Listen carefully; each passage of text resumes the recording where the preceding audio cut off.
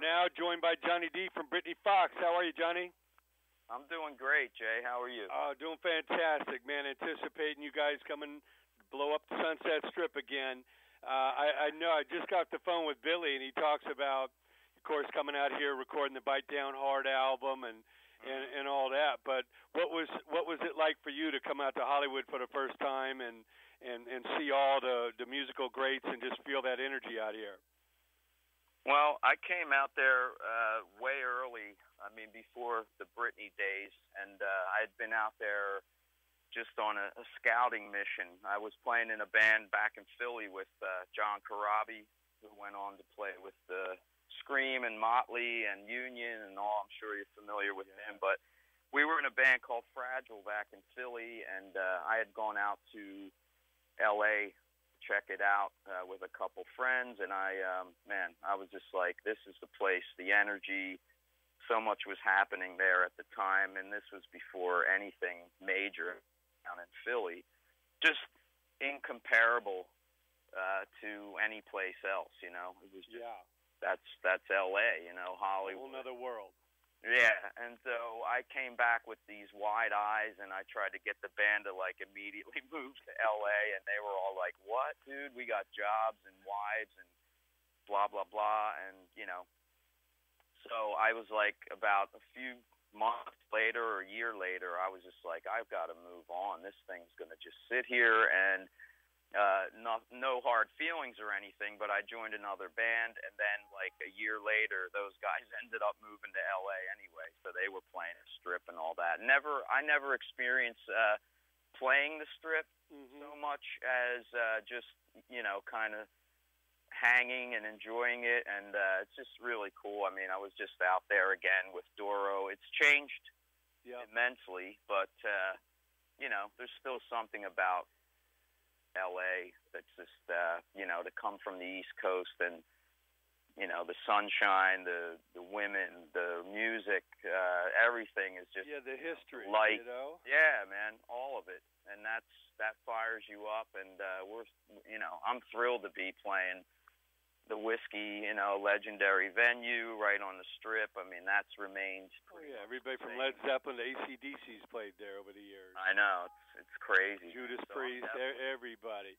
But yeah, no, people come to LA and they expect rock stars and movie stars to be standing on the corner, but we all know it goes down behind closed doors. You know, all the studios and the animators and the filmmakers and the recording studios. You know, it's still alive, even if they're not hanging out on the Sunset Strip every night. Exactly, yeah. Well, I know you've had an incredible career, you know, coming up. Of course, Billy talks about when you were in the basement with him before any of this. So to come full circle, it's got to be amazing. But to join Pete Way, the legendary UFO bass player, and his band Wasted, I know you were a UFO fan, but what was it like to now all of a sudden be thrown into this UK band and being led by the hard partying Pete Way? Well, I mean, surreal at first and just like amazing as well. I mean, it was all happening so fast for me that I didn't get a chance to really, you know, realize what was going on. But I just kind of, I'm like, okay, they accepted me in. I must be good enough, and everything's cool, so let's ride it, you know. And it was just like boom, boom, boom, one thing after another. I mean, the first gig I did was at the legendary Marquee Club in London. Was a showcase for EMI, sold-out gig. You know, they were looking to see the band they were about to sign.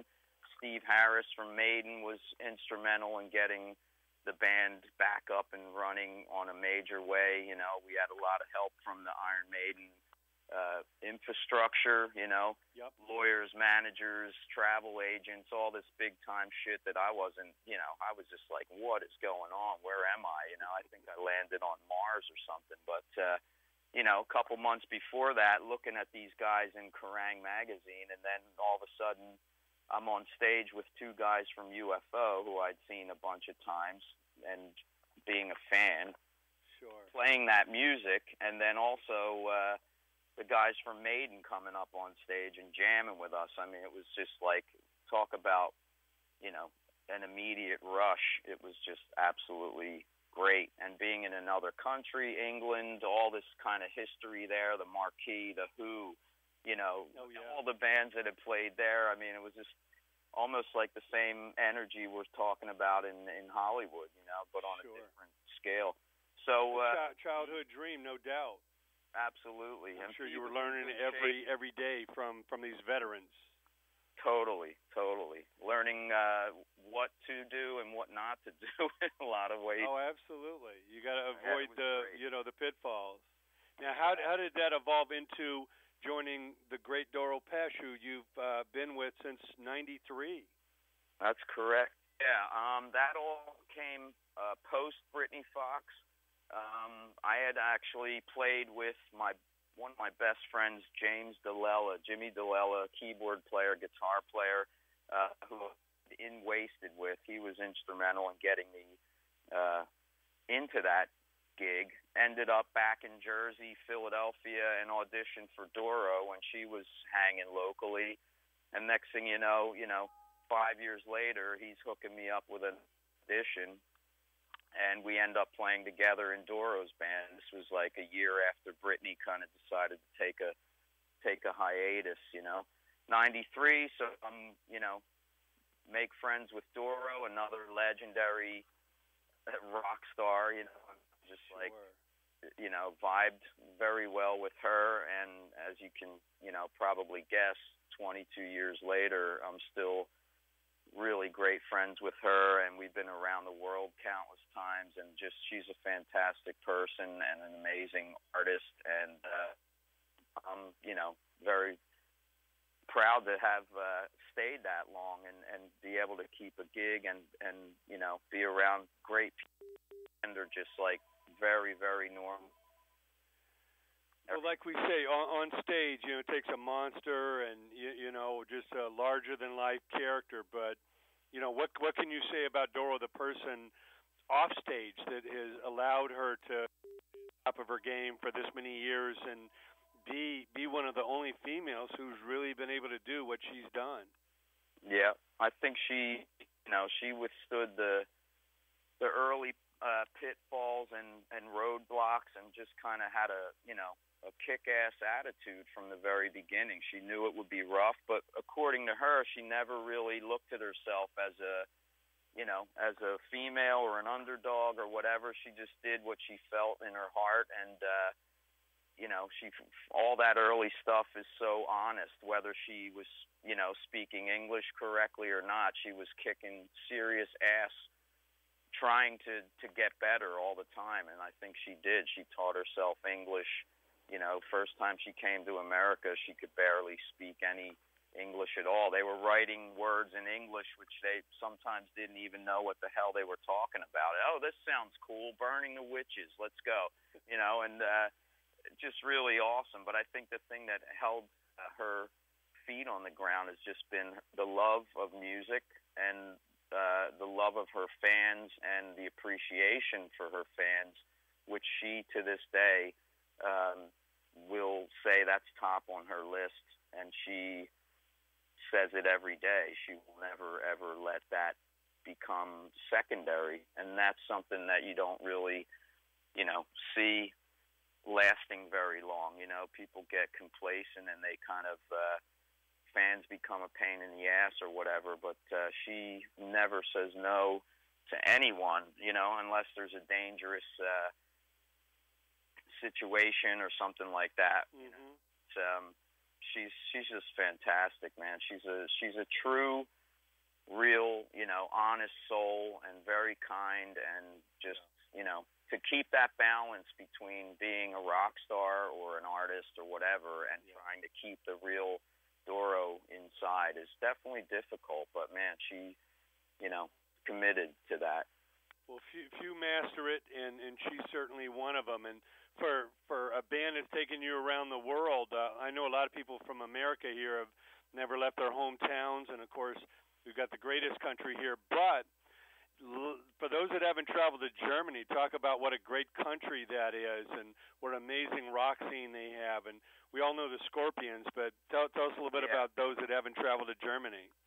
I've really, I've had a love affair with Germany since I've got to, the first time I went there, I mean, it's, the history alone, obviously, and the age of all the architecture and there's beautiful areas in Germany, the countryside, the mountains, forests, the autobahn where you be able to drive without a speed limit. Now, like everywhere else, and there's traffic jams everywhere. But 20 years ago, I mean, it's like a fantastic fairy tale for me. But I think it was really cool to go just when things were kind of going under here for rock and roll. I mean, we're talking 92, 93, the whole grunge scene, blowing up everything, and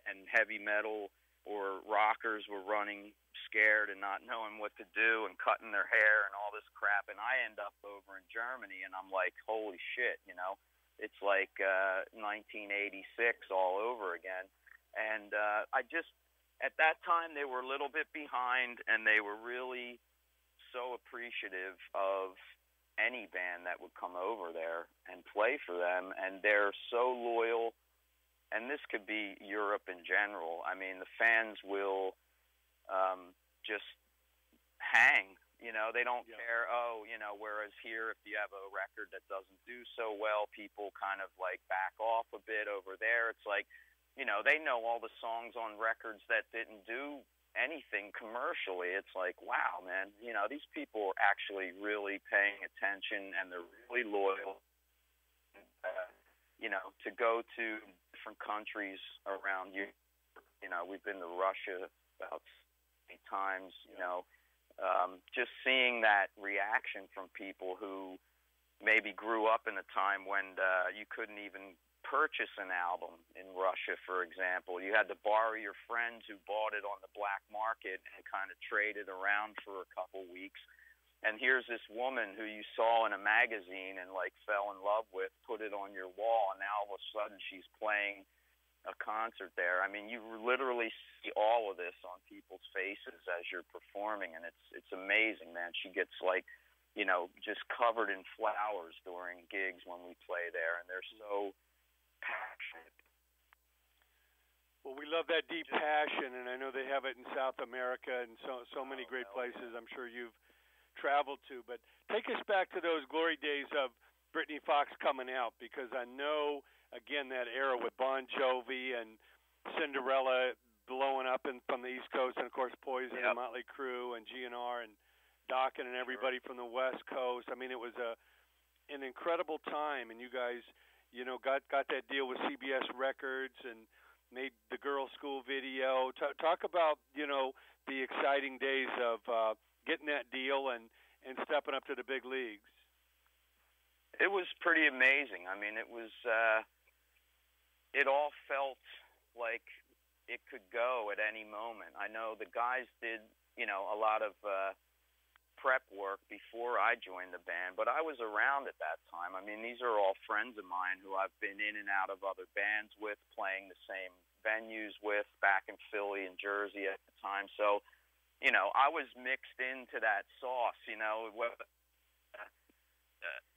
whatever bands were playing around Philly at the time. So everybody was kind of just high on it because, like you said, Bon Jovi had blown up. They were right across the bridge in Jersey. Cinderella got help from them, and then they took off, and they were a great band, which everybody in Philly would have liked to model themselves after, or like, we need something like that because that's what that's what people want to see. And so it was just a great time. We had lots of places to play. We had a lot of people to come out and dig it. We're playing to good crowds in local hometown venues. I mean, it was never really the in thing. It was always like, okay, we're the hard rockers or the heavy metal heads. We're cast out to the suburbs or whatever it may be. We weren't like, there wasn't a lot of availability in the city as much, but it didn't matter because people would travel if they had to drive, 2 hours to a place to see bands, that they would do it. People, you know, are a little less into doing those types of things now. It's just, but you know, when I joined the band right out of Wasted, those guys called me and he said, you know, Wasted had come to a halt for me. Paul Chapman was fired, and we were auditioning new guitar players, and I was kind of questioning what's going to happen from here. Are we going to get dropped? All that. I get a call from BRITNY guys. You know, we're changing drummers. We got a deal. Blah blah blah. I said, man, I'm back home. You know, so I flew back, had one jam with them, and they said, yeah, let's do it. And next thing you know, it was another rocket ride for me. I was like, you know, playing these gigs, learning songs on the fly. A couple weeks later, in the venues to sold out crowds, tons of kids, all ages shows, which were fantastic. You know, you didn't have to worry about a bar crowd and all that. And then, you know, we're in the studio, we're cutting tracks. All was very natural. We weren't like a fabricated band by the label or anything like that. It all was packaged and ready to go, which was really cool. I think a lot of bands weren't as fortunate because they were maybe missing some elements, and then when you get a label involved, they try to make you into something that you might not be comfortable with or something you're not, and changing songs. And so for BRITNY, it was cool because we had an A&R guy that believed in it. You know, basically they had to plug us into the system and we would light up, you know. So we did the record came out, you know, we did a video for Long Way to Love. We got our fans calling and requesting. That thing got on MTV for fan support. That was one thing we had. We had a lot of, you know, a lot of fan support. We had a fan club. We had a lot of little articles and fanzines around the world. So we had sold a few thousand demos of the first In America tape locally, and so that helped us get a foot in the door at MTV. They were like, these guys have a built-in following already. It's kind of like what they want from bands nowadays. You know, they don't want to just sign somebody that's unproven. So, you know, and next thing you know, we're like on MTV, and Poison calls, and they're like, we want to take this BRITNY FOX band out. They're from our area, blah, blah, blah. So we get on that tour, and shit just started blowing up for us from that point on. You know, next thing you know, we're playing arenas and making more videos, and we're traveling in a tour bus. I mean, it was like a dream sequence, you know. Next thing, we have a gold album. It's like, are you kidding me, you know? And we're just riding the wave. Well, you had that experience too from going to the UK and being with Wasted and the Maiden experiences and all that. You could bring back your childhood friends there. That, you know, even though you're coming back to the hometown band, you kind of had your, you know, extra experience that you could offer to them. Yeah, I mean, they definitely had their shit together as far as like, you know, writing and you know, stage personas or you know. Just attitude-wise, but yeah, as far as opening up into the big leagues, they hadn't done it, and I think that 1-2 rounds for me just gave me the extra confidence to push further and bring that to these guys, and just help be, you know, one more element that could make it all that much better. I've always been a team guy, you know what I mean? I've never been that, you know, out for myself. I realize drums are part of a unit, and I always try to keep a handle on that, you know, and that's what I think the people that I've played with appreciate. They want somebody that's, you know, up to their level of, you know, if you have 4 or 5 equal people all putting out the same you know, level of music or emotion or, you know, attitude, I mean, then it just makes the whole thing fire on all cylinders. You know, you have one bad cylinder, you're going to kind of putt down the road. But it's really was cool to add, you know, to join in on something that actually had something going, and then to bring like even more potential to that was awesome. Well, I know Billy told us about the making of the girls' school video. You guys fly out to L.A. and there's the big sound stage and all the crew and the catering and all the girls and the hair and makeup and all that. I know that was quite a long ordeal to pull all that off. But talk about the joy and feeling you had the first time you saw the finished video and then saw it on MTV. What was that like? That was just fantastic because that was our second video. I mean, Long Way to Love was cool for what it was, but it didn't really have any story to it, or not that girls' school was like a, you know, anything. I mean, it was fun, you know, and you can see, you know, from start to finish, it feels like a small little, like you get your impression of what's happening here. It's funny, it's sexy, it's kick-ass, it's all these elements, and I think they did a great job climbing up the MTV, you know, viewing charts and being in the top 10 every day, and just the energy. I remember watching like the early cuts on the tour bus while we were still on tour, and just feeling like, man, you know, this is awesome. I wish, you know, I hope it never ends or whatever like that. Just kind of enjoying every moment, you know, and it was all good back then. I mean, it was like there was nothing that could stop us at that point. And I thought they did a killer job on that video, especially like this is any computer graphics or any green screen stuff. I mean, they literally did that with all the old school techniques of, you know, a painted scrim. If you pay attention to the back wall where the chalkboard is, it was a painted canvas scrim, which when lights shined on it, it became see-through. And so the band was set up behind it, and, you know, when the girls finally see the band, they shine all the floodlights on this thing, and it basically made the wall disappear. It was so really interesting to see how it was all done and all the techniques and stuff. And, of course, you had, you know, beautiful girls running all around, and just, you know, it was a great day. For a video set, I mean, it can become pretty tedious, you know? Like, I mean, anybody would say, hey, I would love to make a video rather than sitting at my job all day. What are you talking about? But, you know, it is a long day. You're not always on camera. You're kind of waiting for shots and doing this and that. But we were really busy that day. We were doing photo shoots and doing interviews and just busy. And that whole video just brings back really a lot of good memories for me.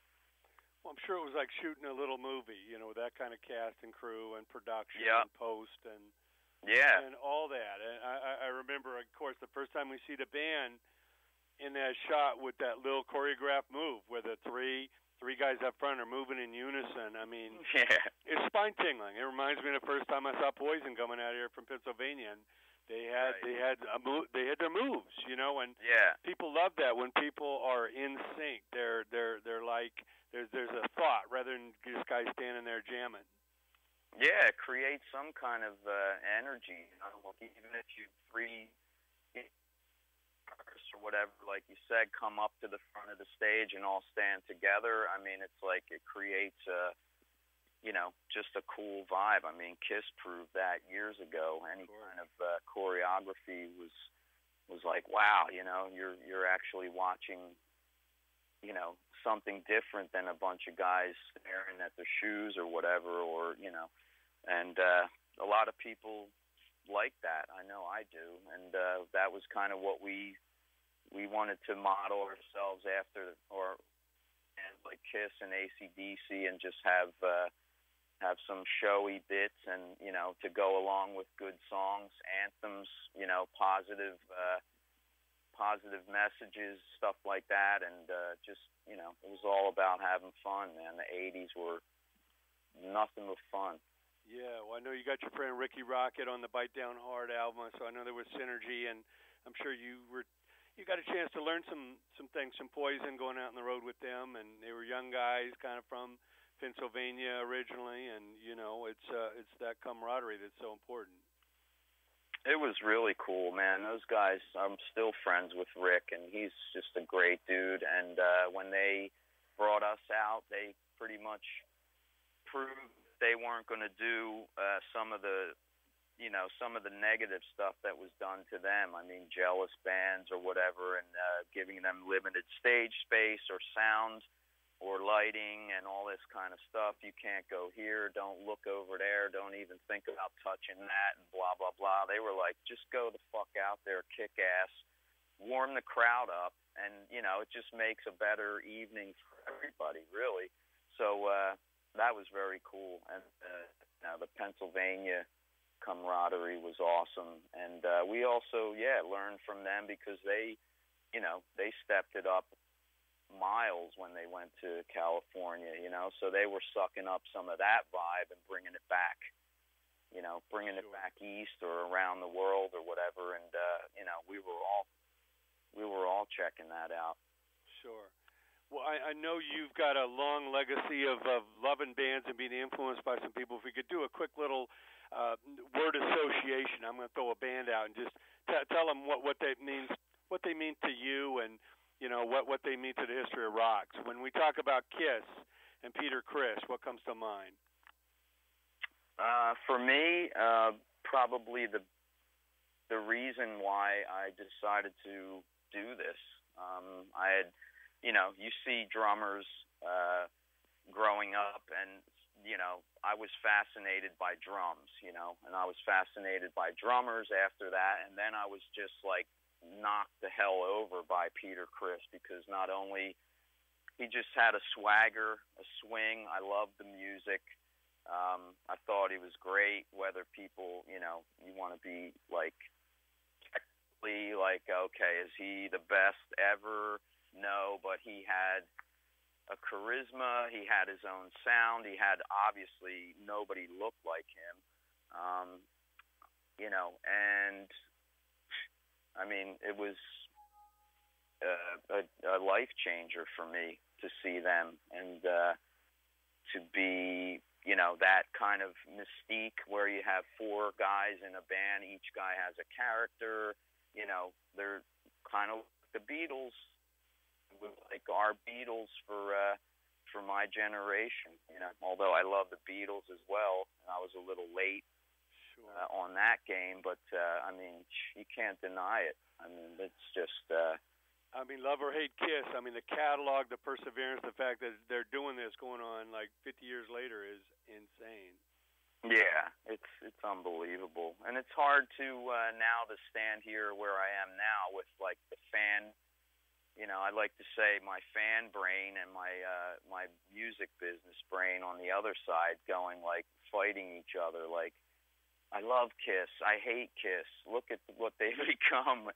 So what, man? They're still doing, so it's not easy when a band lasts that long. It's like, holy crap, I mean, we're not used to, our heroes being so, long in the business or whatever. A lot of the bands I like broke up after 5 years, and there's like this reverence that you can't really touch them anymore. You can just listen to the records. You don't have to hear them on Twitter, bullshitting about something that you don't care about. You know what I mean? It was just like, this is the way it used to be, and that's cool. There's part of me that misses that, but I also know the reality of everything, and that's how it is. I mean, if you want to survive, you have to do certain things, and that's, every band gets into this game because they want to do that, and if they say they don't, they're probably full of shit.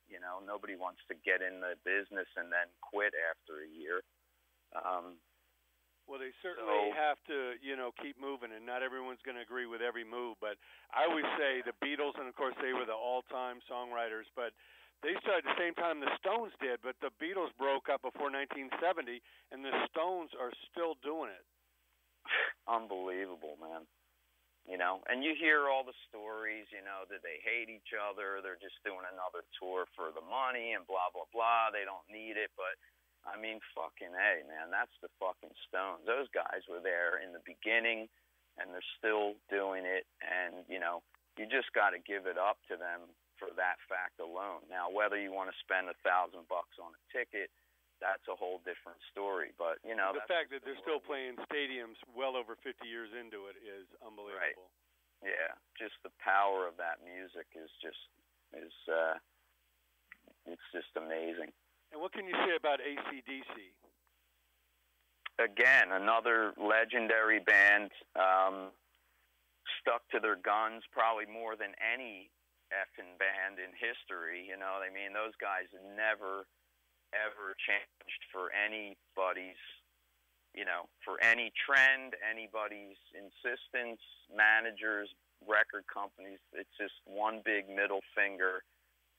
We're AC/DC, and that's what the fuck we are. And they survived a major, major tragedy with Bon Scott dying. And man, what a great fucking frontman he was, and a great singer. And then here comes, you know, the second wave of their career, and now they're still going all these years later. And it's just a testament to great music and commitment, you know, from these guys to just keep at it and keep cranking out the rock and roll. You know, they're showing everybody, you know, what the real deal is. You know, you can't say that about many bands. Yeah, I remember when they first came out, I was in the industry, and people didn't know because punk was taking off, and it's like this raw band from Australia. We don't know, are they punk, or is this metal? What is this? And they never fit in with anyone. They were only AC/DC. They never were in anybody's scene. Yeah, man, they just did their own thing, you know, heavy boogie, and but, you know, would slice your face off. I mean, they were vicious in the beginning. They were just like, you know, and the just the way they approached it, like they didn't care whether they looked comical or like a bunch of misfits or whatever it was. They were going to do whatever it took them to get attention, and they weren't going to do anything, you know, out of their reach of rocking the shit out of any crowd they were in front of. And that's what, you know, that's kind of missing in certain ways. You know, now people come out and it's basically every performance is exactly the same as the last one. And yeah, there's energy, but it's a different kind of energy. You know, back then it was, you know, Angus running around and, you know, going out in the crowd and on someone's shoulders and just doing crazy shit, man. People, you know, now it's all about, oh, you know, we can't get insurance for that, and you can't do this, and you can't do that. But, you know, those guys were pioneers, man, and they just knocked down every barrier that was set in front of them. So cool. I'm glad I got to, you know, to witness that.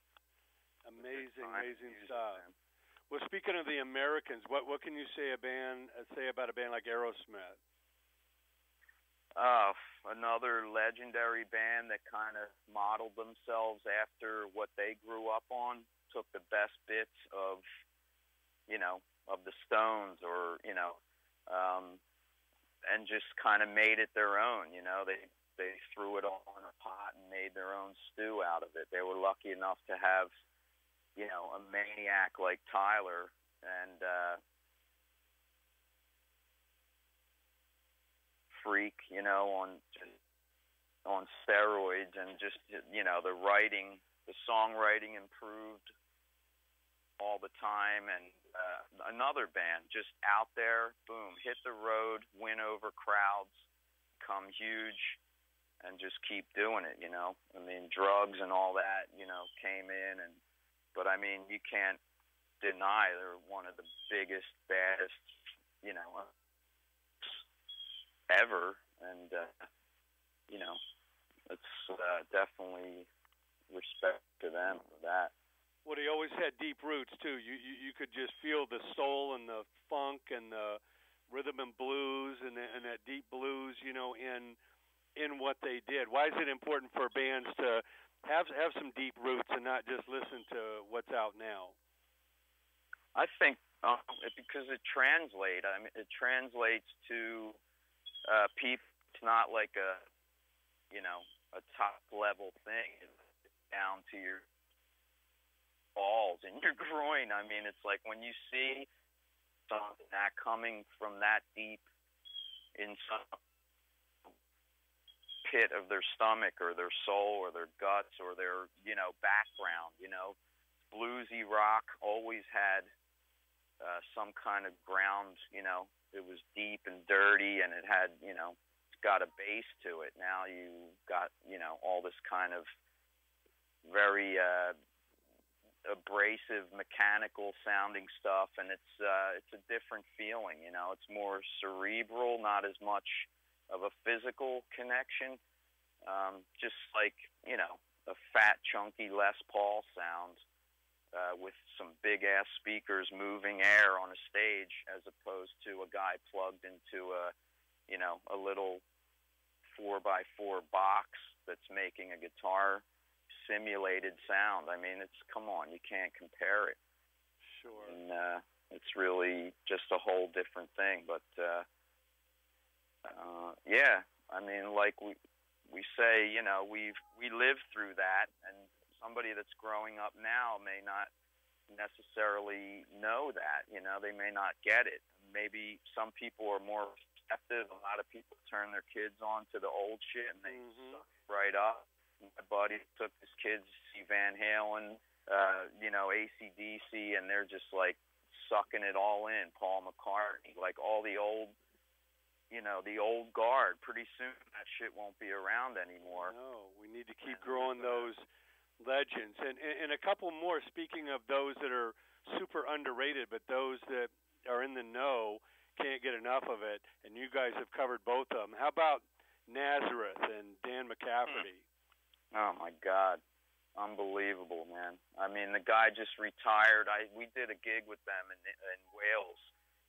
They have Carl Sentence singing for them now, but I mean, those tunes, legendary. I mean, what a voice!